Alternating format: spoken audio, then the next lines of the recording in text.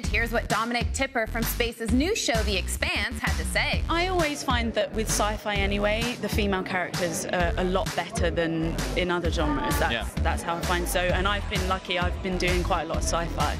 So yeah, of course it's better than 20, 30 years ago, and I'm sure it'll keep getting better till it's not even a thing. So yeah, I also feel pretty lucky as a woman to work for Space, and there is a huge change happening.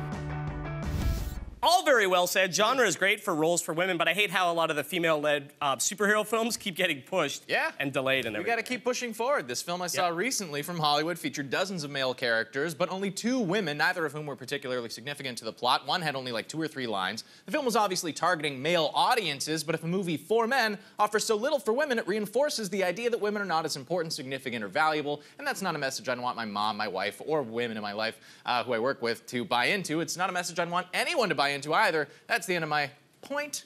Now time for a break. I didn't realize you were going full rant. Thanks. Well played. All right, well, stick around, because after that break, we'll have details on how you can win tickets to see the Doctor Who Christmas special in theaters. You went full rant.